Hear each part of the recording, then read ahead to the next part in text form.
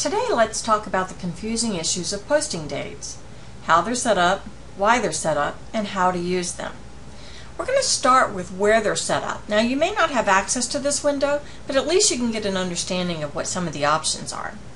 I'm in the administrative view, under Setup, Posting, and we'll choose Posting. And for today's purpose, we're going to look at the Payables Transaction Entry window, but all the posting options are set up exactly the same. Alright, the first question is Post To or Post Through.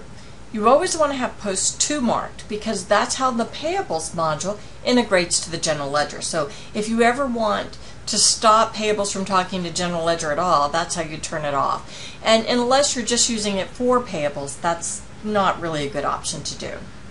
The next button is Post Through General Ledger. Now this means when I post it in Payables, does it post automatically in the General Ledger as well? Now, unless you want to do batch approval, I recommend that you turn this feature on so that all your batches are posted in real time and your analytics are updated accordingly. Now, the next thing that we're going to look at that's real important is about this posting date option. Do we get the posting date from the batch or from the transaction? Now, this is the real question. Every transaction except a General Ledger journal entry has two dates. The date of the transaction and the General Ledger posting date. And these can be different dates. So the question here is, do we want them to be different dates? Do we want to have that capability? And if it's set to batch, then you can have, for example, in Payables, invoices for April, May, and June and post them all to June. If you use transaction date, they'll automatically post into the General Ledger by the same date of the transaction. So let's take a look at how this works now. Let's go to Payables, and under Transaction Entry we're going to go to, or under Transactions we're going to go to Transaction Entry. And let's just start keying in an invoice. Now I'm going to leave the batch blank for this time around. And I'm going to choose Allinson Properties. And we'll put in document number 100, and we'll make the amount 100.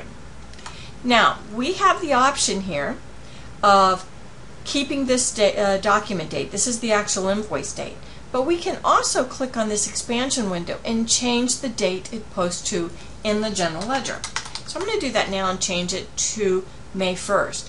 By default, it'll use the transaction date, but you can manually change it if you want to do a transaction level posting. But it does require clicking on the expansion box and making the change. So let's go ahead and post this one. Now let's key in another one, except this time we're going to key in a batch. Oh, looks like that batch exists, so we'll create one called Test. And here we have the batch date.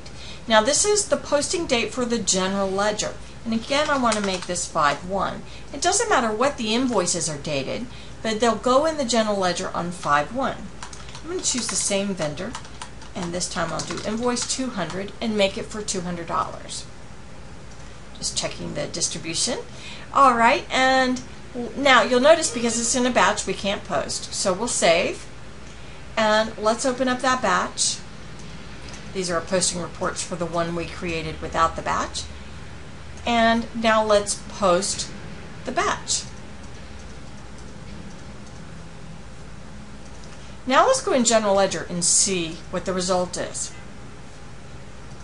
So I'm going to, once it finishes, I'll go into the financial series, and under Inquiry we'll just go to General Journal Entry and look at the last entry. Now here's my $200 invoice that I created.